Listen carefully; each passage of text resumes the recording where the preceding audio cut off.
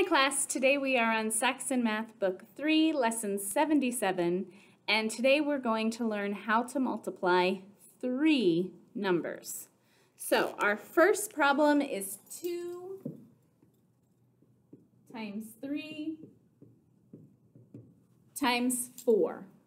While this might look complicated, it's really no different than anything that you've already been doing.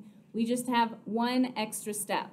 So we're only going to multiply two numbers at a time. So your first task is to decide which two do I want to multiply first. So let me share with you how I usually think about that. I look at 2 and 3 and 4 and I say, you know what? I can double just about anything. I know how to do 2 times anything in my head. So I'm going to multiply 3 times 4 first, and then I'll double it last, because I know when I multiply two of my numbers, I'm going to end up with a much bigger number that I then have to deal with. So I want to make that second multiplication problem as easy as possible. So 3 times 4 is going to give me 12, and now I'm going to do 2 times 12, which gives me 24. So could I have gotten that answer if I hadn't chosen to multiply 3 and 4 first? Absolutely. What happens if I do 2 times 3 first? I get 6, and then 6 times 4 is also 24. Or I could have chosen to do 2 times 4 first, which would give me 8, and then 8 times 3 is also 24. So what's really important to understand here is it doesn't matter what order you multiply in. You can do it however you decide it's going to be easiest for you. So that's why I like to look at it and really figure out how can I make that second problem easiest, and I'll multiply that number last. Another example, doubling is always pretty easy. Anything times 1. You're going to want to save that 1 for last, because 8 times 4 will give me 32, and now I can deal with the 1.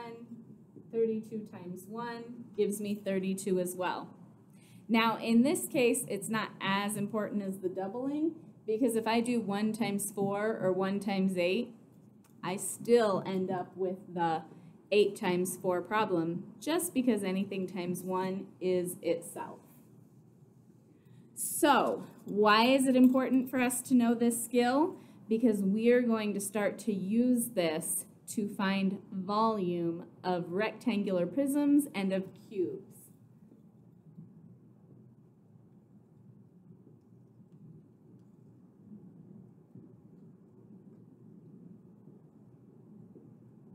All right, so here's my rectangular prism. I'm told that the length is 5 inches. I'm told that the width is 4 inches, and the height is 2 inches. Excuse me. Okay, so I have my 3 important pieces of information. In the past, we have taken this type of problem and we've said, okay, so how many blocks are going to make up a layer? How did we do that? We multiplied length times width.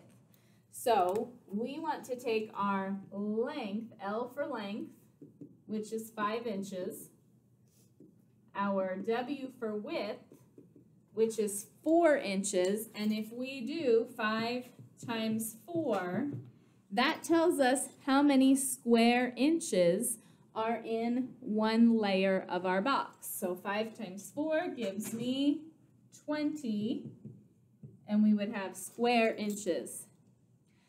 But I need to find the volume, so then I have to take that 20 and multiply it times my height. How many layers do I have? I have 2. So now I get 40, and my inches aren't square anymore. They're not flat pieces of paper. They are cubes. So 40 inches cubed. So kind of the quicker way to write this is just to do, let me put height down here too, 2 inches. Just to do length times width times height is going to give us volume.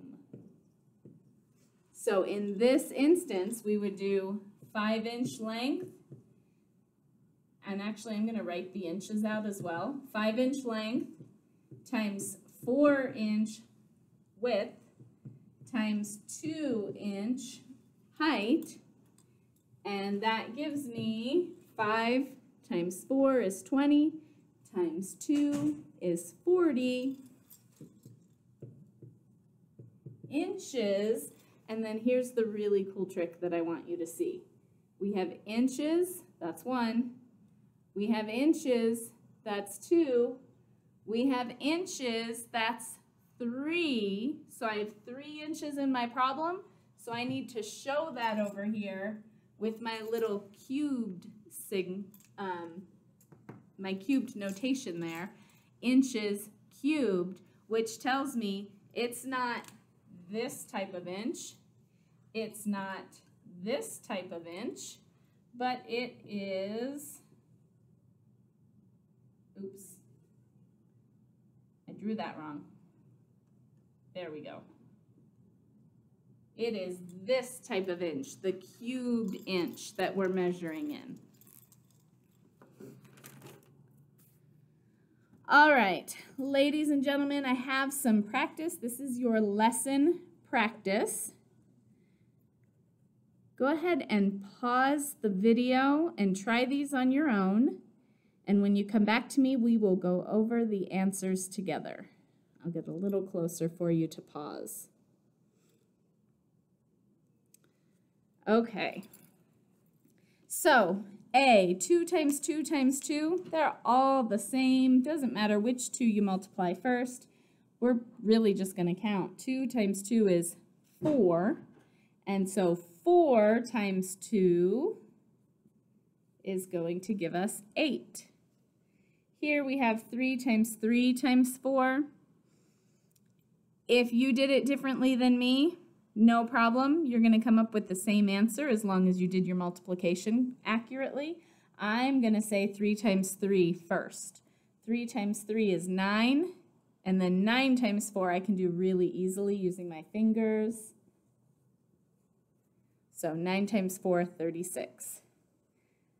See my 1 there? I'm going to save that for last. 2 times 11, let's use the 11s trick. We've got 22, and 22 times 1 is also 22. 6 times 2 times 5.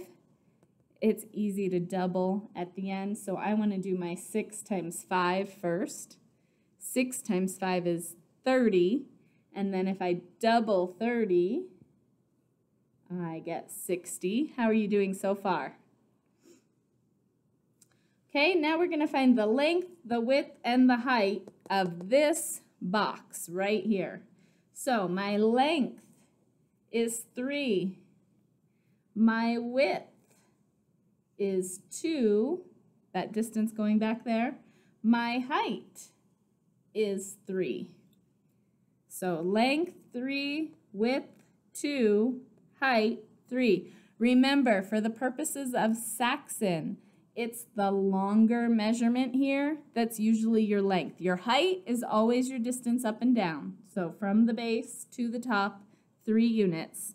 But length and width is either going to be this distance across or that kind of diagonal distance back.